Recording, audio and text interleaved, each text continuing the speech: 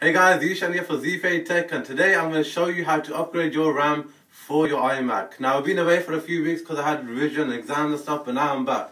So for this you need obviously the RAM and a screwdriver. Once you got those, let's get started.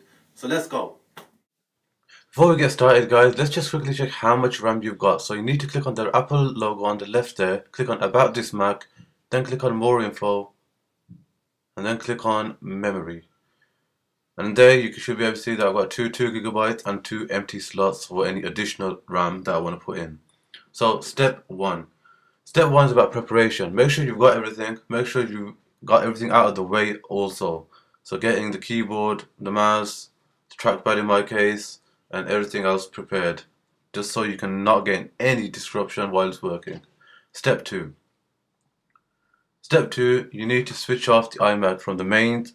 Then switch off, then everything will be switched off I guess, and then take the plug off and you should be set to go. Step 3.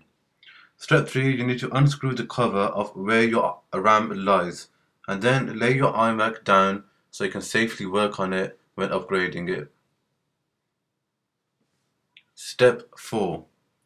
Step 4, you need to pull the lever out. These levers are tucked in, you just need to quickly, firmly just pull them out. And then you need to give it a good yank out basically. You need to pull it quite hard. Don't be scared about it. Actually just pull it quite hard and they should just come out. And that's really the safe way. Obviously the safety mechanism is to pull the levers and get the RAM out.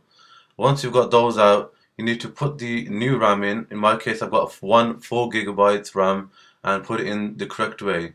Now the way you know that it's inserted correctly is once you put it in, most of it should go in, and then once you're in that stage you just need to firmly put it in on and give it a good firm, really quite a tough and strong push in on either side, and it should just click in and you should hear that click and you should just hear it basically.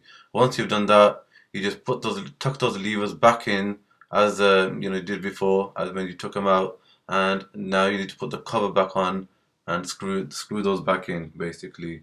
Now the best way to do this is screw it bit by bit and it should go in nice and firmly. So step 5 guys, step 5, the last step here is to basically put everything back in. Put the plug back in, switch it on, and you are set to go.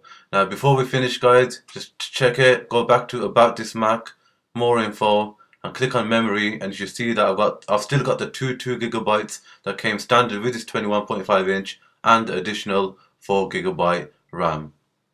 Hey guys, I hope you enjoyed these 5 steps on how to upgrade your RAM for your iMac.